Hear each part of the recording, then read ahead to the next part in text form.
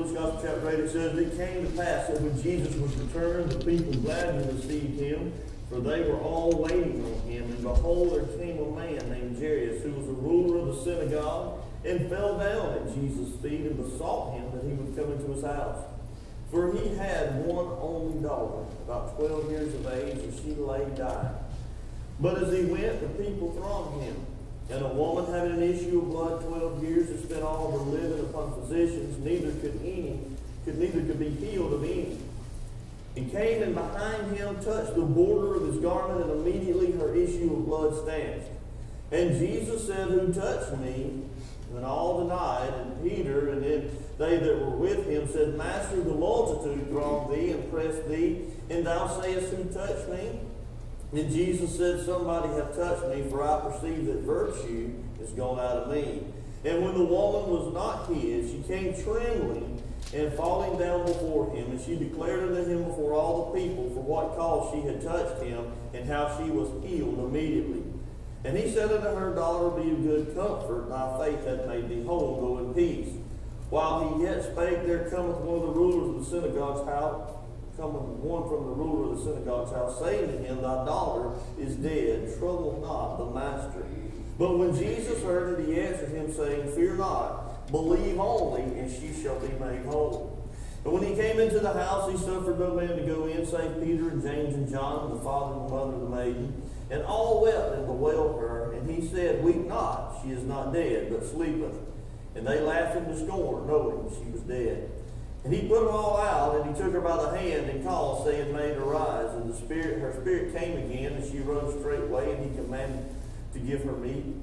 And her parents were astonished, but he charged them that they should tell no man what was done. Let us pray. Father God, we thank you that we might be able to look to you, the author and the finisher of our faith, for those things that we stand in need of this day. We thank you for each one that's come this way by our congregation this morning to hear the Word of God and to just assemble together. We thank you for each one. We thank you for those that are listening on Facebook this morning and minister. I pray, God, that you would just pour into your spirit, into your servant this morning, that I might be able to rightly divide the word of truth, and it may go forth to a waiting congregation, and it might bring hope, and it might bring comfort, it might bring encouragement, it might bring faith. God, I pray that you'll just begin to work and move, that we might be able to leave here today saying it was good to have come to the house of the Lord. Lord, I pray that you'll empty me out of myself. Fill me with your spirit. Guide my words. And God, I pray that you'll just be careful, help me to be careful, to just be able to rightly divide the word of truth, that it may go forth and do your perfect will. And we're going to give you all the praise, all the honor, all the glory. We ask all these favors and blessings in Christ's true and holy name we do pray. And all God's people said, Amen. Amen. You know, this is an interesting passage of Scripture, and it's kind of like a 2-for-1 there. We've probably preached about the little lady before with the issue of blood. I think it hadn't been that long. So we're going to that's just kind of embedded right in the middle of this passage of Scripture. And why is that? You know, you ask that question, why would God choose to allow the writer to pen these words and kind of have one miracle embedded in the midst of another story? And I think as we begin to look at that, there's some real meaning there. We'll talk about that in just a moment. But that's not the key passage of Scripture that we will key in on. That's another sermon for another day. We've preached it before, but I will touch on it. But I want to look at Jairus. I want to look at him and his daughter. I want to look at that situation and kind of help us to understand as we unpack the Word of God this morning exactly what we need to take away from this. Now, as we begin to look, we go back to verse 40. And we find Jesus has come back from the other side of the lake, and here he is. He's come back in the boat, and the people's heard that he's come back, and a great crowd is gathered together. The story begins with an awaiting crowd. And as we see this, they're waiting on Jesus, and we begin to understand that Jesus steps off the boat, and we see a man pushing through the crowd. We see a great crowd that's there, and we see this man just pushing, trying to get to Jesus, and maybe the people are responding, you know, what is up with this guy? What's wrong with him? Hey, wait your turn, you know. I can see the animosity building. I can see, you know, some friction between him and some of the other people maybe that are gathered there. And you begin to look at this and you say, well, what is up with this guy? But I see as we see the rest of the story, he runs to Jesus and he falls down at his feet. And I think as we see this, we see desperation. We see a man that's in despair. We see a man that's come to the end of himself, and he's looking for answers. He's looking for a solution to a problem. And the gospel writer even gives us his name. Now, you go back through the Bible, and you start looking at miracles. A lot of times it'll just state a miracle in a man or a woman, like just the lady with the issue of blood. We don't know her name. We don't know who she was. We don't know her name. We just know that it was a lady with an issue of blood. The man with a paralyzed hand, I'm just going to pick out a few. We don't know who he was. Just very seldom do we get names to go with these miracles. But the interesting thing about it, we get a name here. The gospel writer gives us a name, and most of them are unnamed, but Jairus. Now, you think about that, so okay, we got a name. Now, that don't really mean a whole lot to us, because it's not like we say, oh yeah, you know Jairus. I mean, 2,000 years later we read this and say, oh yeah, that was so-and-so's son. That don't ring a bell with us. I mean, the old saying goes, we don't know Jairus from Adam. We don't know who he is. That name don't really come together in our mind and tell us anything about Jairus. But we get just a little bit more about Jairus. We not only get his name, but as we continue to unpack his story, we get his occupation, we get his job title, we get his position. Now that tells us a little bit more. And I think as we begin to see this, because of his position, he was steeped in protocol, he was steeped in rituals, he was a religious leader. I'm going to go back to verse 40 and read this. And it said, it came to pass when Jesus returned, the people gladly received him, for they were all waiting on him. And behold, there came a man named Jairus. He was a ruler of the synagogue.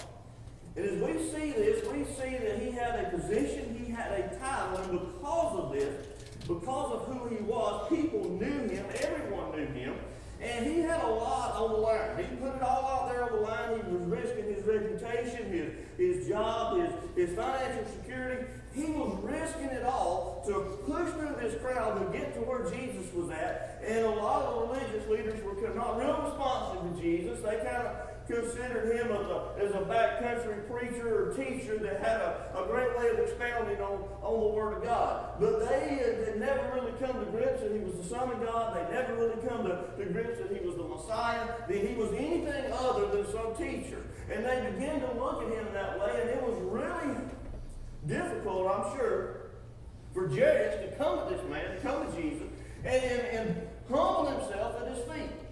Everybody's watching him, everybody's looking at him, everybody's talking about him, but he put it all on the line. And you wonder, say, well, what would do that? Why would he do that? And I think we find that answer as we read on into this passage of Scripture. And it said in verse 42, this is why he did this. He said, for he had one only daughter, about 12 years of age, and she lay dying. But as he went, the people thronged him. Now, as we see this, desperation will cause you to do a lot of things, especially when it comes to your children. It'll cause you to lay down your pride, your dignity, and everything else, and do whatever it takes for the best interest of your children. As we begin to look at this, he had one daughter. And he had this daughter as she was dying. She was 12 years old, and he had tried everything that he could possibly do. He had come to the end of himself, and here he was in a point of desperation in his life. He pushed through this crowd, and he came to Jesus, and he said, hey, I need you to go to my house, because my daughter is dying. If you don't come to my house, she's going to die. And as we begin to see this, we begin to understand that he didn't say, hey, you know, that if she is sick, she may recover, she may not know. He said, she's dying. She's not just sick. She's going to die. If you don't come, she's going to die. Do we see that desperation? Do we see what he's up against? And do we see why he's acting? See his despair? And I think that he runs through the crowd, he falls down at Jesus' feet, he pleads with him to come to his house. And Jairus has heard where Jesus was, and he gets to the seashore. The crowd's already gathered there. And here they are, Jesus has not yet arrived. And you can imagine Jairus is waiting with great expectation. I get a picture of him. The crowd's already gathered. Jesus is out here on the boat, and he's pacing, waiting.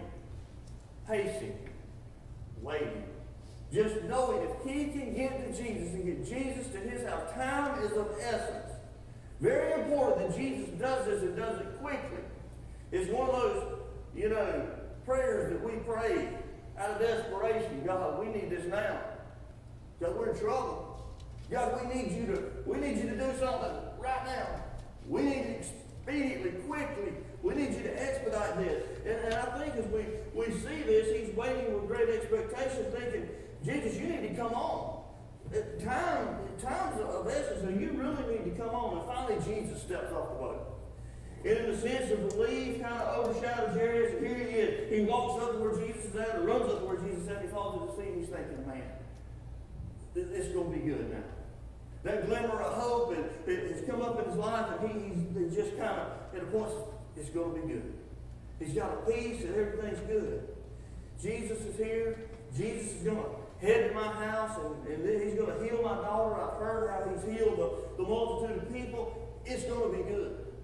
You ever pray and got that glimmer of hope, and everything seemed to be good, and then all of a sudden things turn?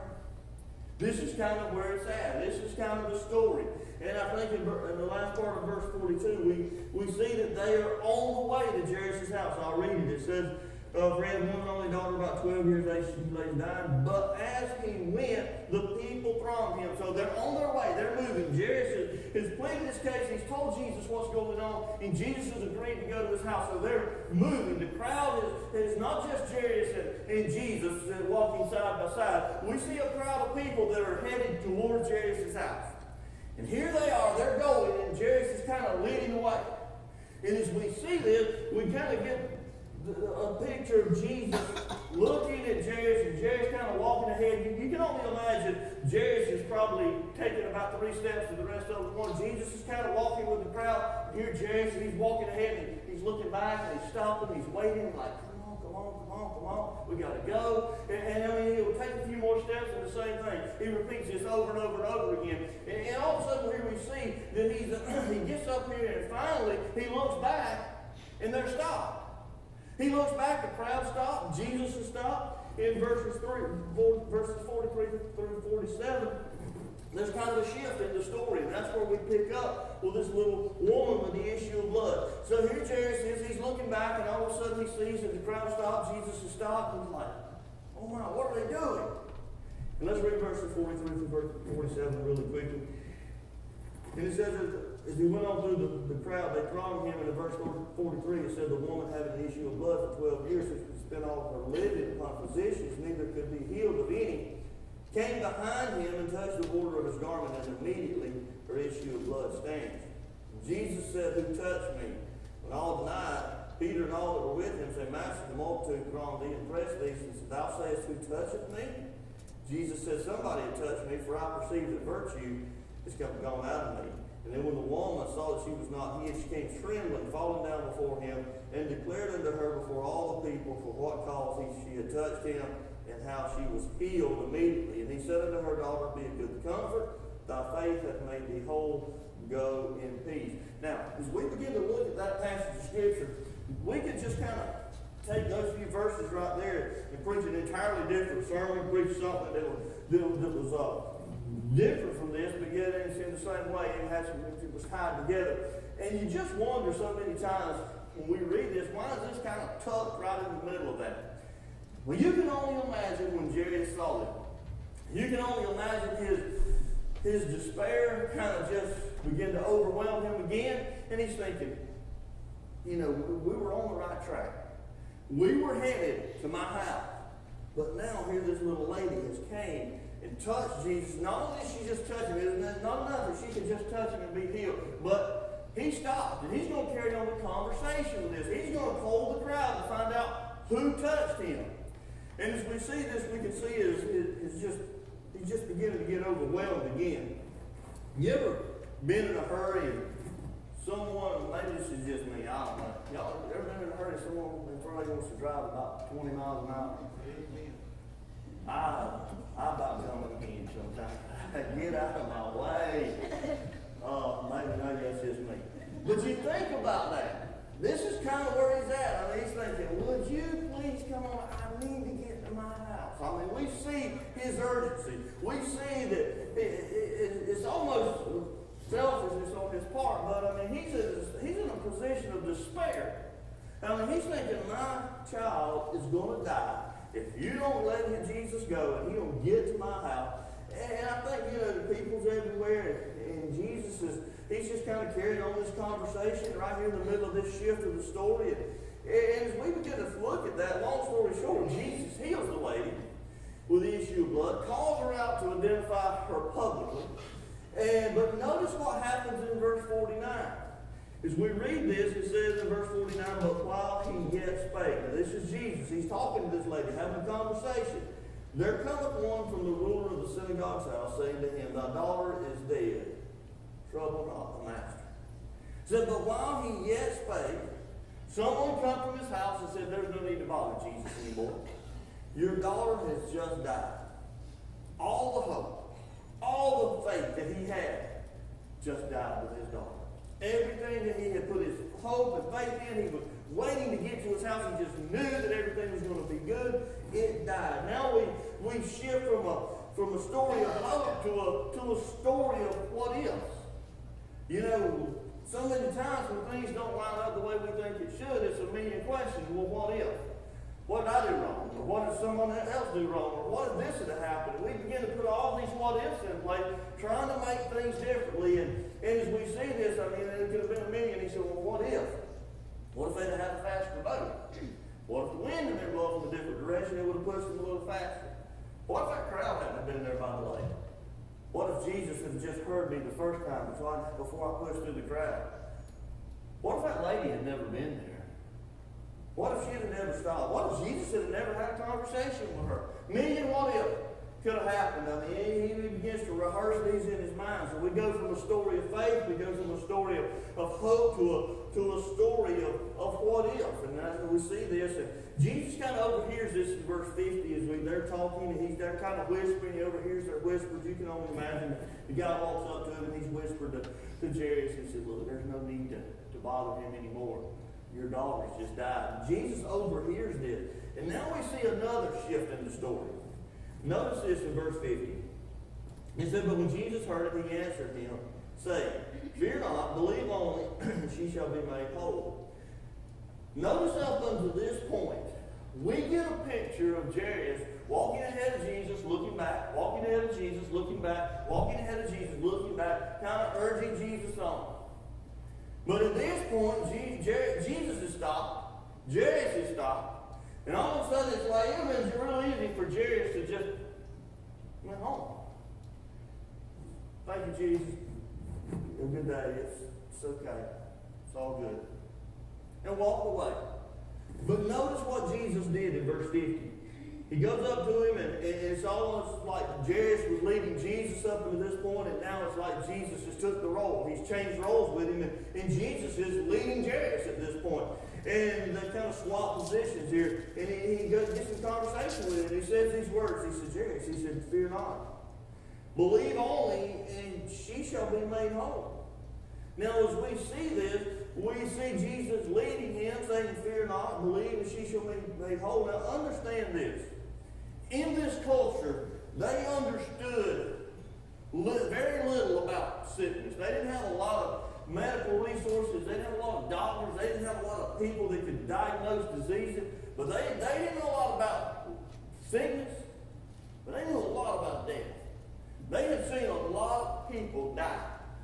In that day and age, the culture that they lived in, the mortality rate was huge for infants on up till, 15, 16, 17 years old. If you could kind of make it past that 16, 17-year-old mark, you were kind of home free on dying. But there was a lot of mortality in that age group from infancy on up to, mid-teenage years. And they had seen a lot of dying. And Jairus knew this. He knew 12 years old. He said, hey, there's a good chance she's not going to make it. You think about in our culture, it's a lot of times it's the elderly that are more susceptible to things like this. But in that culture, it was the young people. And he knew that if Jesus didn't intervene here, that there was a real good possibility she was going to die. And it happened just like he had expected. And I think if you begin to see this here, Jairus, he's kind of come to this realization. He said, I don't know a whole lot about sickness. I don't know a lot about, treating disease, but I do know a lot about death. And this is exactly what I was expecting to happen. This is exactly what I knew was going to happen if Jesus didn't intervene. And now it's happened. I did everything I could do. I went there. I tried to get him there. I did all of these things, and it just didn't work out. And now Jesus is beginning to urge him. So what we see here is a situation that was bad, but, it seemed to be getting worse. And now it's done. It's like nothing else can be done. Nobody expected Jesus to say, okay, that's okay. She's dead. I have power over death. Nobody expected him to respond in this way. I mean, they expected, hey, as long as there was an inkling of life left there, as long as there was a thread of life, then Jesus would be able to step up and lay his hands on her and speak words of life, and that life would intensify and she would go back to being normal. But once she was dead, they had no hope, no faith, no confidence whatsoever in her ever being able to live again. And I think as we see this, hope and faith was strong up until this point till they got the word that she had died. And now they're at a point of no return, so it seems. It seems like this is the end, and what they saw was a powerful Jesus that had power to heal those that were sick. And in their mind, they had put limitations on what Jesus could do. In their mind, they had kind of put parameters. They had put Jesus in this box, and they said, he has power up until this point, up until these parameters right here, but outside of these parameters, when it gets beyond this, then there's no hope. Now think about that for just a moment. Sometimes in our prayer life, sometimes when we seek God, sometimes we get to a point that we have this preconceived idea of how Jesus is going to do it, and we got these parameters that we put up and say, well, Jesus can do it up until this point. But once it goes past that, once we get beyond this point, there's no hope. And I think as we begin to see this is where Jairus and the crowd that was with him, and they put limitations on him, and we do the same thing sometimes. We just kind of say, okay, Jesus is very limited in what he can do. No, Jesus is not limited in what he can do. Jesus is Jesus. Jesus don't, when we talk about the demonic man that's calming the storm the last couple of weeks, we talk about Jesus didn't have to call on God. Remember, he didn't just step up to the front of that boat and say, hey, I'm going to call on the power of God to come and calm these waves.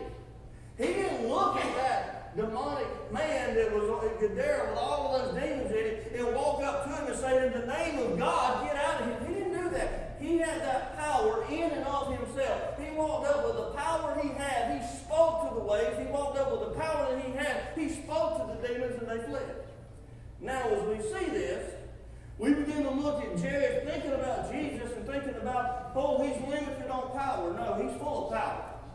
He's full of the authority. He has the authority to go beyond what we can even imagine or think in our little finite minds sometimes. So, have you ever thought about that when things don't go as the way we expect them to, and we're expecting Jesus to do something big in our life, and then for whatever reason, it don't play out that way, and maybe you just kind of get upset, or we get, just kind of undone. But have you ever thought that maybe Jesus, we was expecting Jesus to do something big, but have you ever thought maybe Jesus was wanting to do something bigger? You ever thought maybe we was expecting him to do something, real prolific and profound, but he was wanting to do something even greater?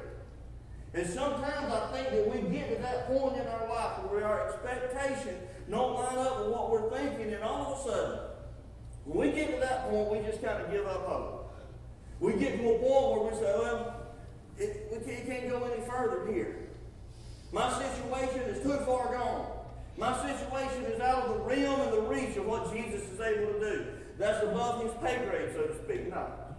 Not happening at all. As we think about this miracle, now let's kind of look at what he's doing here. This miracle here is not just so that this little girl can be healed. Remember we talked about miracles and the anatomy of a miracle and dissecting a miracle and what would happen, why Jesus did these things? Jesus would do these things to point them to something bigger. Miracles, you never see him just going around doing random miracles. He was very methodical. He was very intentional when he would do a miracle. And they were always pointing to something bigger, or they were either validating who he was. Now, as we think about this miracle, what he's trying to show them, and Jairus is a ruler of the synagogue, and Jairus is a really good candidate for this miracle, that he might be able to go back and tell his colleagues about Jesus and what power Jesus has, but he wants him to tell it from a realm of a spiritual redemption. He don't want him to just say, hey, this man can walk around and he can speak life back into people. That was not Jesus' mission. He didn't just come, and I thank God that he didn't just come, but it would have been a sad day if Jesus had stepped up at 30 years old and began to heal people, and he lived, just a few years, and he healed a lot of people along the way, but never went to the cross. That would have been sad for us. That would have left us hopeless and helpless. If he had just been the Jesus of that generation, or the Jesus of that culture, or the Jesus of that particular timeline. But no, Jesus had a greater mission than that. And this is what he's trying to show Jairus. He said, look, you got this idea that I can only heal the sick, but I want to do something greater. I want to show you, I want to point you to something bigger than that. I want to point you to my mission. I want to point you to who I am and what I came for, and that is to bring life and life more abundantly to a lost and dying world. So as he begins to see this, he's trying to point Jairus in the right direction so Jairus can maybe go back and tell his colleagues, because his colleagues are having a hard time with Jesus. They're having a hard time trying to wrap their mind around that he truly is the Son of God, that he's the Messiah, that he's the one the prophets have been speaking of for all of those years. Because they had their mind wrapped around this idea that he was going to come. He was going to come in power. He was going to come as a ruling and a reigning authority. And as we begin to see this, Jesus is trying to ever so subtly point them to who he is and the power that he has. So he's pointing them to something bigger. And in the resurrection, that's hope that we can all have. That's not just something that was in Jairus' day or the people of that culture, but it's something that we can all have. We have that hope in the resurrection. And you think about verse 51, we'll kind of move on just a little bit. And it says this, when he came to the house, he suffered that no man go in save Peter and James and John and the father and the mother of the maiden. Now, let's think about this for just a moment. Funerals in that day. Not a lot different than they are today, but sometimes we see funerals get prolonged, and we have the ability to prolong funerals because of, if there's people that are, way off or whatever, that it's going to take some travel time for them to get here, or if there's, existing circumstances beyond our control. I have seen funerals be prolonged because it's so wet they can't dig graves. I mean, we have the ability to, hold people for a while. They didn't have that ability. Funerals went very quickly in that day. They would, maybe 24 hours, and they were kind of, done with it. They didn't have morticians. They didn't have embalming. They didn't have air conditioning. They didn't have coolers that they could put people in. They didn't have any way of preserving the body other than the fact that they would take spices. And you remember they talked about that with Jesus when the ladies come to anoint his body with spices.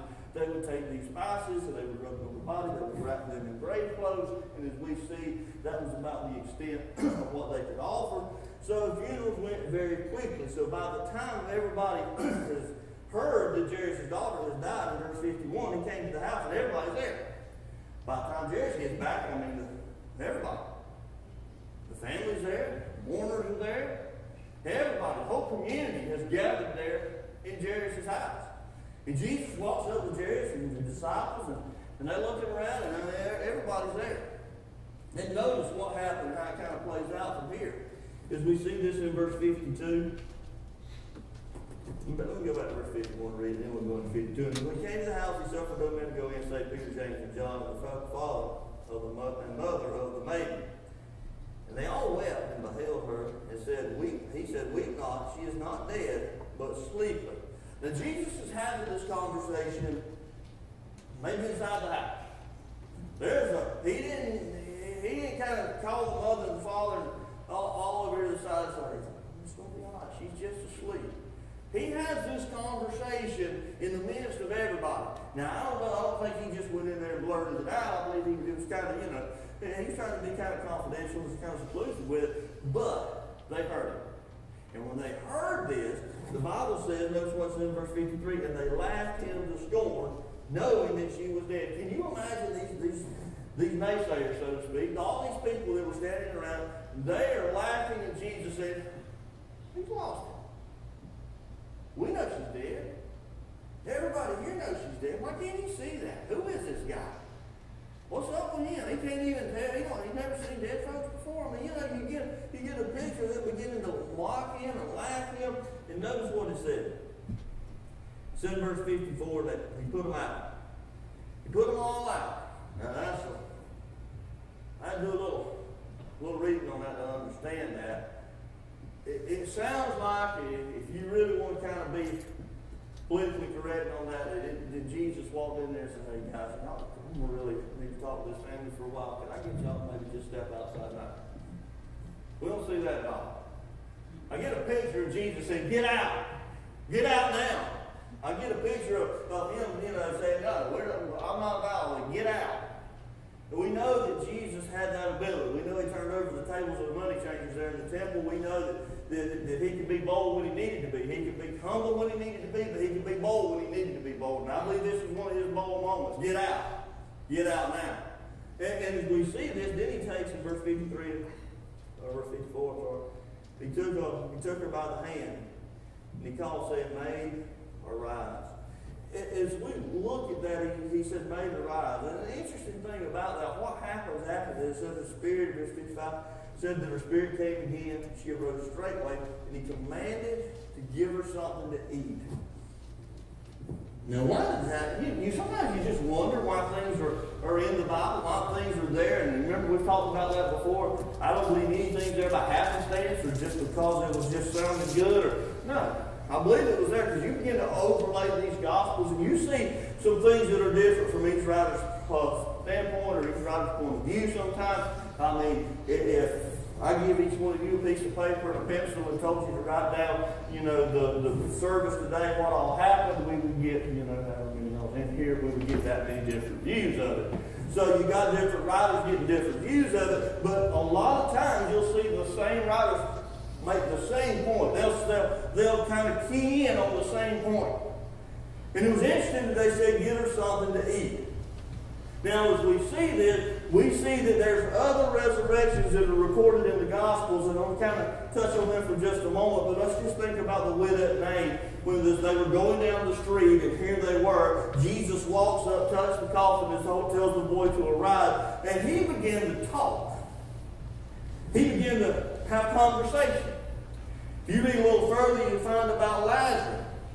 When Lazarus had died, Mary Martha's brother. And when he was a friend of Jesus, they called on Jesus. Remember the story? It's 4 days later. It's kind of very similar to this story right here. All hope was gone. They come to a point of no return. And Jesus, Mary and Martha even expressed that as he come there, said, if he'd been here, he'd not died.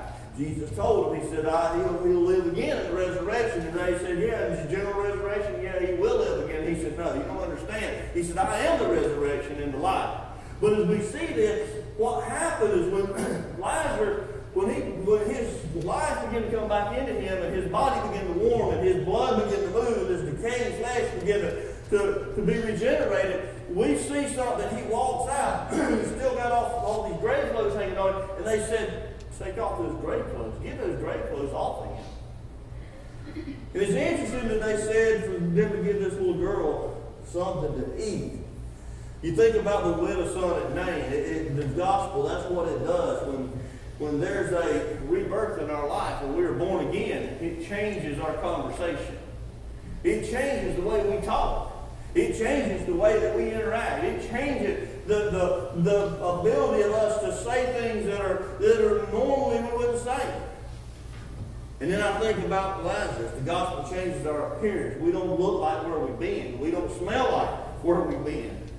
I think about Shadrach, Meshach, and Abednego. The Bible says that they were cast into the furnace, and it was 7 times hotter than it ever was. And the people that threw them in, he actually got burned up, And the king looked over in there and he said, did y'all not throw in 3? He said, I see 4 walking around, and one of them looks like the Son of God. And as we see that story, they come out and the Bible says that their clothes didn't even smell like smoke.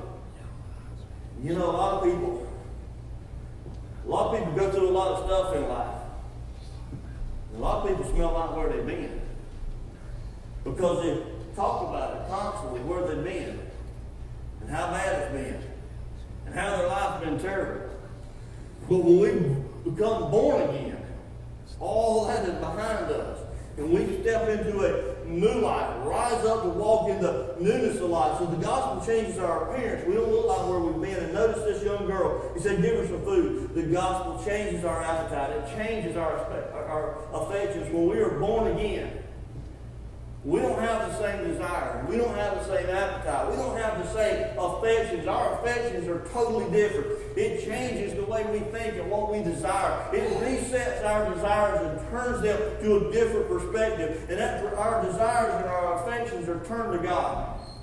And as we see this, we kind of look at all this and put all this together. And I think we have to ask the question. It kind of leads us to a closing of a question. Where are we at this morning?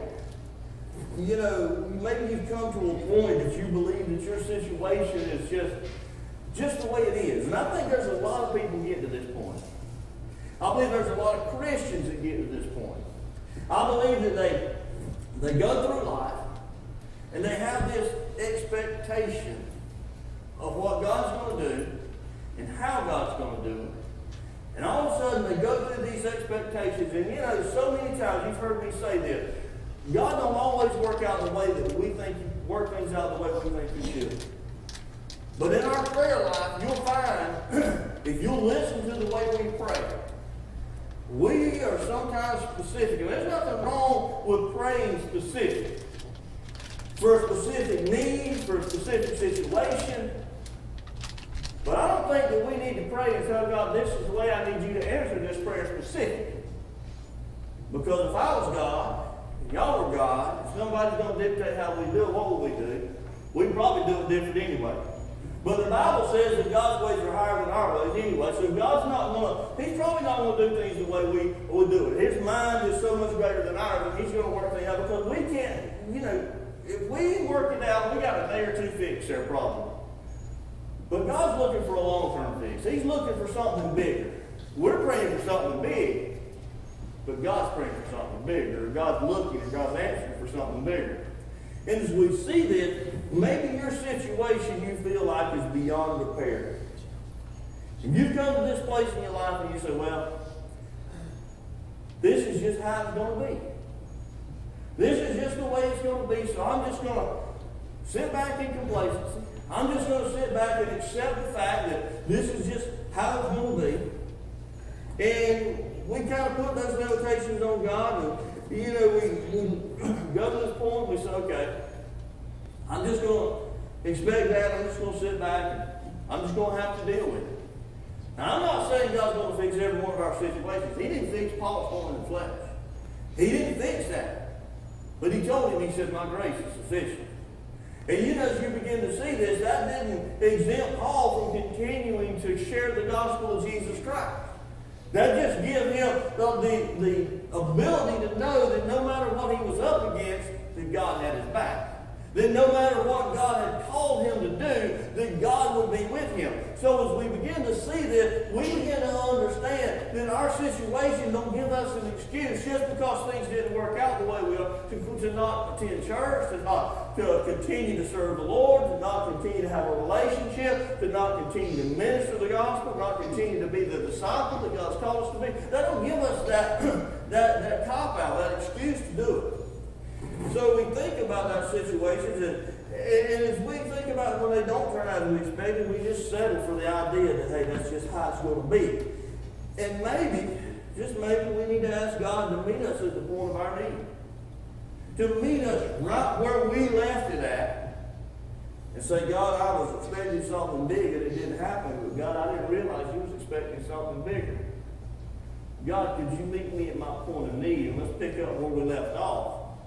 Let's pick up and move past this situation. And you know, as we think about that, It would have been real easy for Jairus to have just walked away and went on home and buried his daughter. And sometimes in our Christian walk, it's just easier to walk away and bury the past and just settle for whatever's in the future. But God don't want us to settle. We don't serve a God that called us to settle for less than the best of God. We serve a God that's without limitations. We serve a God that is bigger than any want or need that we can possibly lay before Him. And we serve a God that wants us to persevere and to continue to have faith and continue to have hope. And like I said, it's been real easy for Jairus to walk away, and sometimes it's real easy for us. It's easier for us sometimes to just walk away from our faith because it didn't turn out the way we thought it should. And we just have a mediocre faith than it is for us to blaze a new trail in Christ Jesus. And as we think about that, that's so many times where we kind of get stuck. That's where we fall in the rut. And maybe that's your mind. Maybe that's your situation. That, hey, this is too big for God. And I've settled. I've walked away. And I just want to kind of encourage you today. You think about that. Maybe we just need to answer this question. What's your next step? Maybe you've come to a point of complacency in your life and said, well, things didn't work out like I thought they would, and I guess this is just where God wanted to lead me at. No, that's not where God wanted to lead you at. God has a plan. God has a purpose. God didn't bring you this far to turn around and forget you and leave you hanging. It ain't going to happen. That's not the God that we serve. He didn't begin a good work so He could just leave us hanging somewhere. He's going to finish that good work that He started in our life. So as we see that, we've got to ask ourselves the question, what's our next step? Now, I don't know, before we can take the next step, we've got to take the first step. And I think there's two groups of people here. Two groups of people on Facebook, wherever you may be watching from, maybe we're out this morning, wherever you may be. There's two different groups. There's people that have taken a step in faith in Christ and met Jesus Christ and asked Him to be Lord and Savior in their life. As we begin to embrace that, and we've given our life to Christ, then there's other steps that we have to continue to take. It's a work in progress. It's a daily walking with Christ. And sometimes we walk and we walk and we walk until things don't work out like we think they should, and all of a sudden that's where we stop and we sit down. But once we take that first step, it's the next step, and the next step, and the next step. And what's our next step? What's our next step as Christians? What are we doing? Are we joining with God where He's at and working through the power of the Holy Spirit to be that disciple that He wants us to be, or have we just kind of got displaced? But then there's those that have never taken a step. For whatever reason, the enemy has lied to you and led you to believe that you have gone too far, done too much, and God don't really love you. God don't care. He loves a lot of people, but you are not in that category. Well, that is contradictory to what the Word of God says.